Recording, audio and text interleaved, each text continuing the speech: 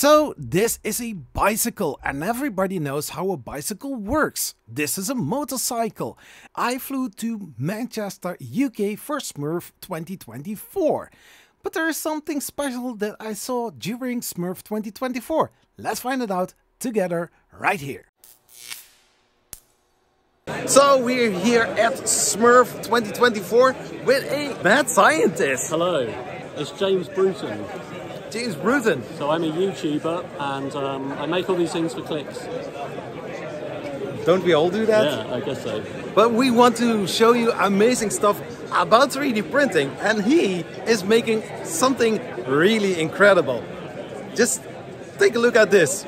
So this is a screw bike. So it balances sideways like a Segway, and then it screws itself along using these little wheels around all these wheels. So the wheels turn in opposite directions in pairs, and that makes it go lengthways. And obviously it can turn as well. So it's truly omnidirectional. Wow. We've got O-Drive S1 servo kits in here, which have controllers on the back. So 4 of them that do up to 2 kilowatts each. They're throttled down to 500 watts each. So we've got about 2 kilowatt with all 4 motors running all 50 volts. I haven't got the batteries kilowatts? In. Yeah, we can go up to 8 kilowatts if we turn the current limit off. Wow. But that's enough to balance sideways with the person on. The bike itself weighs about 60 kilograms. And yeah, so we've got...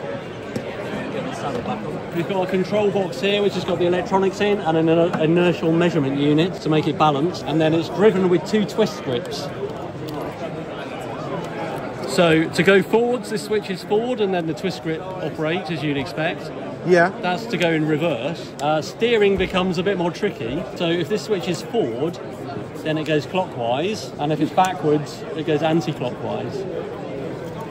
Oh my god. So that's a bit of a problem. So I've developed this new twist grip which goes in both directions and centres in the middle.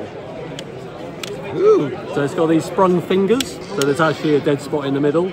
And then on the back we've got a Hall effect sensor and 2 magnets, so we get a full swing. And this is for the new bike, which is going to ride on balls. On balls? Yes. So I've got so very similar, but we've got 2 rigid balls, which if a circus acts to balance on, they're called walking globes. Yeah.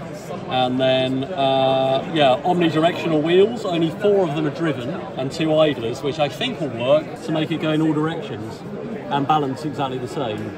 Sounds amazing.